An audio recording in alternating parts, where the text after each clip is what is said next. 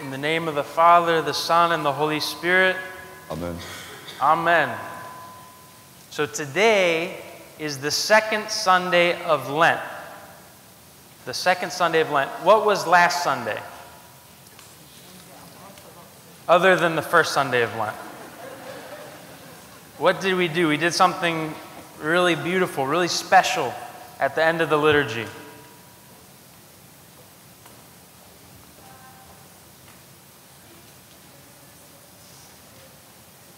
Yes, the younger kids did confession. That's important, but there was something very special that we did on this Sunday.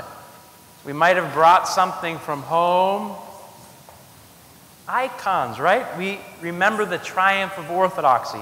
So today, we remember Saint Gregory Palamas. Saint Gregory Palamas is one of the great hierarchs, one of the great bishops of our church.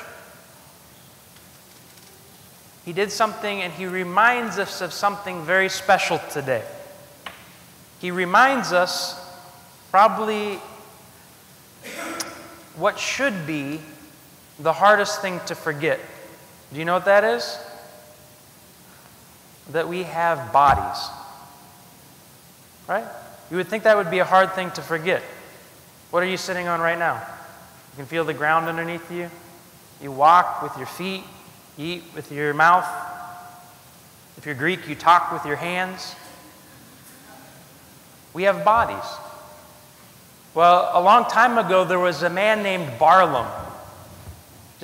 Hopefully nobody's named Barlam, but even that name makes him sound like a bad guy, Barlam. Well, Barlam said that our bodies can't share in God's grace. That it's just our minds. We can think about God, we can come close to Him as we hear about Him, reflect on the words, but not our bodies.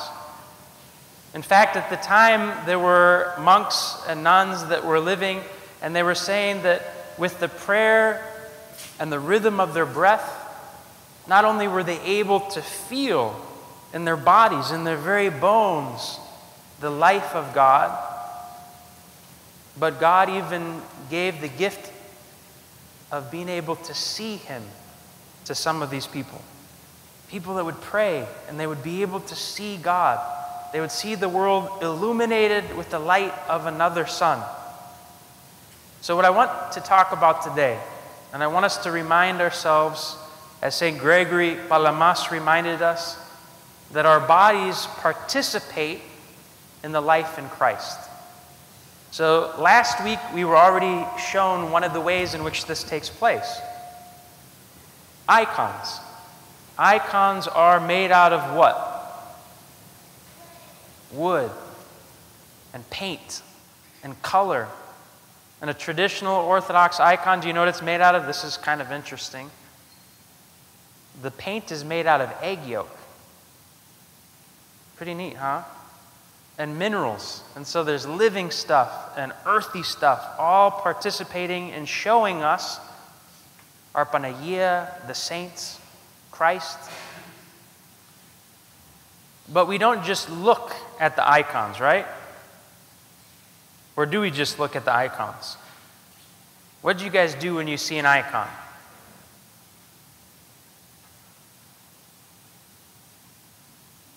Here we go. We do the sign of the cross, right? We make the sign of the cross. Our body is participating in the prayer. But is it enough for us just to make the sign of the cross and look at the icon? What else do we do? What do? We kiss it. A lot of people that are not familiar with the Orthodox Church, they think that's weird. But you know what? I think it's weird that they don't want to kiss icons. If you love someone and you see their picture, and maybe they seem far away, but when you see your picture, what do you remember? What do you feel like? You feel like they're a little bit closer to you. If we love someone, we want to kiss their picture. We want to see them. We want to touch them.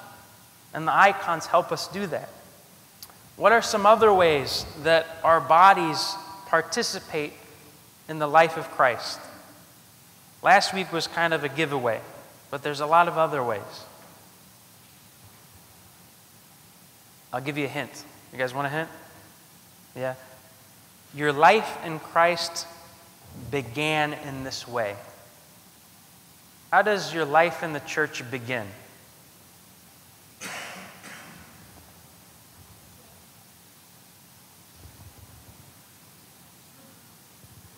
Yeah, God letting us come.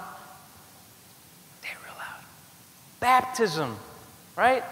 What's more physical than that? The whole body is plunged into the water. It splashes over the sides. You're covered in olive oil. It's probably my favorite sacrament. I know I say the word favorite a lot. But you know why I love it? I love it because it's messy. It's messy like life. And that's part of what makes it so beautiful. And that brings me to my next point. Beauty. It's all around us in the church, in the people that we sit with. These are physical things. What do we have over here? My good friend, Dr. Vlahos, every year he has this bread made. You know why? Because he loves Saint Gregory Palamas. And he loves Saint Gregory Palamas because Saint Gregory Palamas loves him and loved his family. And he wouldn't be here today if it wasn't for Saint Gregory.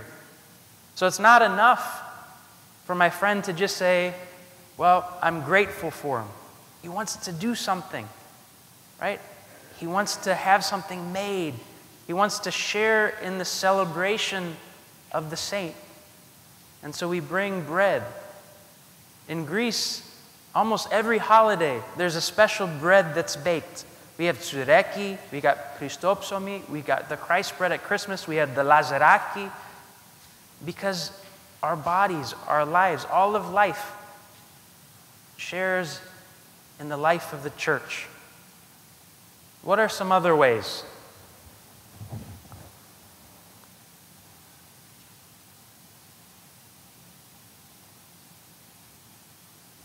I'll give you a hint.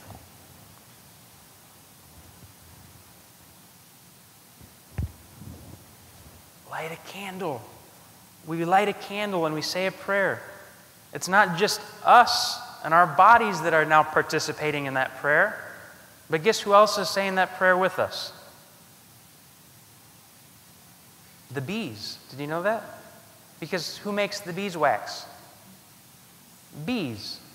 So the bees are participating in the prayer. And where do the bees get the stuff to make the beeswax from? I'm not an etymologist, so I don't know this for sure, but I think it's the case.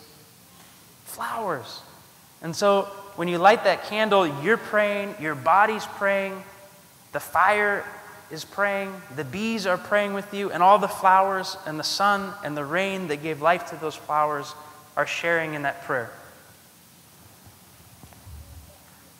Yes, bees get honey, right? They give us, they share with us, and we help them by sharing, by bringing their gift to church for them. Now there's two more things, two last things that I want to talk about. One is specific to what Saint Gregory was talking about, and that was the role of the body in prayer. And we already talked about how we can make the sign of the cross, but another way that our body can participate in that prayer is through a prostration. Does anybody know what a prostration is?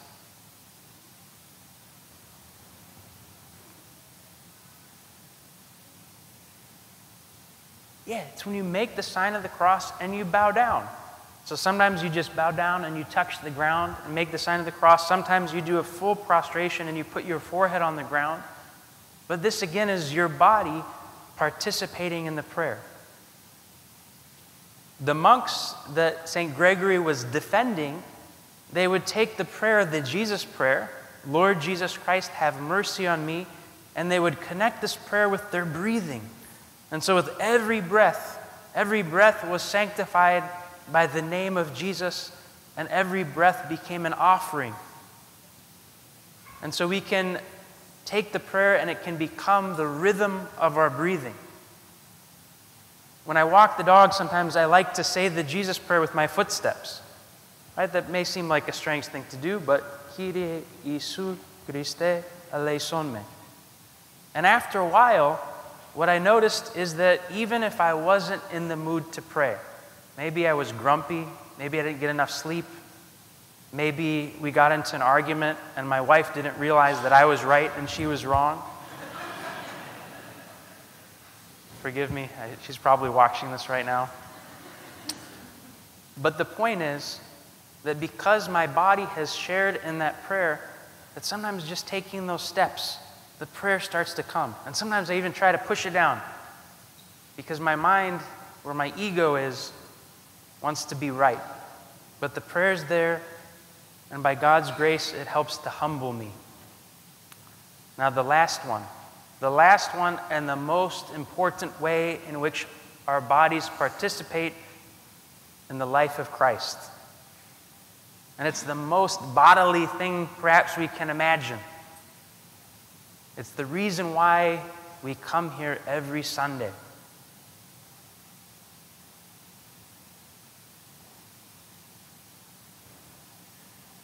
You know it, you're just being shy.